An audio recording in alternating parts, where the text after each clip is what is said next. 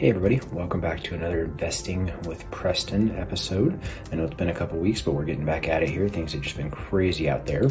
And today I wanted to talk about the ROIQ quadrant, or return on investment quadrant, that we shared with you a couple weeks ago, and talk a little bit about all the things that make that up and the different ways you can look at your real estate investment and how it's bringing you returns on your money. So as you'll see in the ROIQ, you have your appreciation, you have your cash flow, right?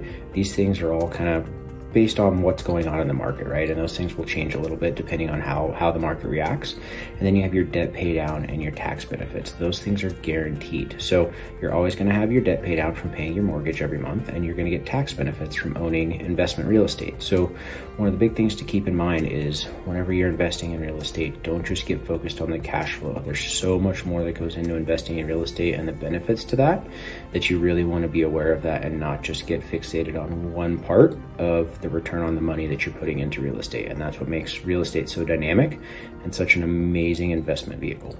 If you have questions, want to chat, anything I can do to help you out with real estate investing, feel free to reach out. Contact info is below. I'd love to chat with you. Have a great day.